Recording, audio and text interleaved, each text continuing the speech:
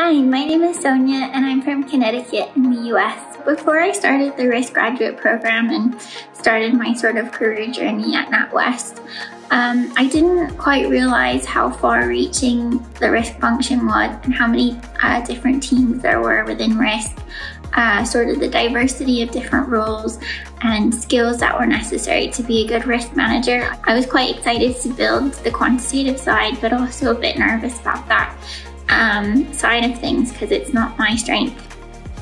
But actually in risk, it's really important that you have a full suite of skills, and they help you build all of those during the graduate program.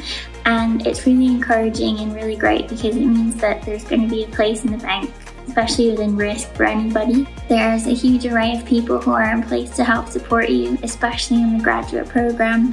You've got a grad coach, you've got your line manager, and of course you've got your graduate buddy. So any problems that you've got or any difficulties you're having, you've always got someone to reach out to, no matter, the issue, big or small.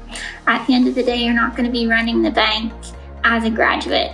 So it's really a really great kind of scot-free opportunity to get stuck in and make mistakes and learn as much as you can. The main objective of any graduate program is to teach you and train you.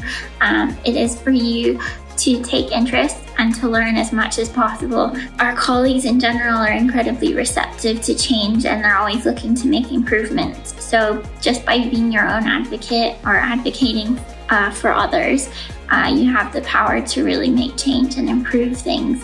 It gives you a lot of opportunity as a risk employee to learn and grow and to learn about really how the different areas of the bank function and interact, and how you as a risk employee can help all of those functions to work better and to sort of work more seamlessly and protect the interests of our customers and the interests of the bank.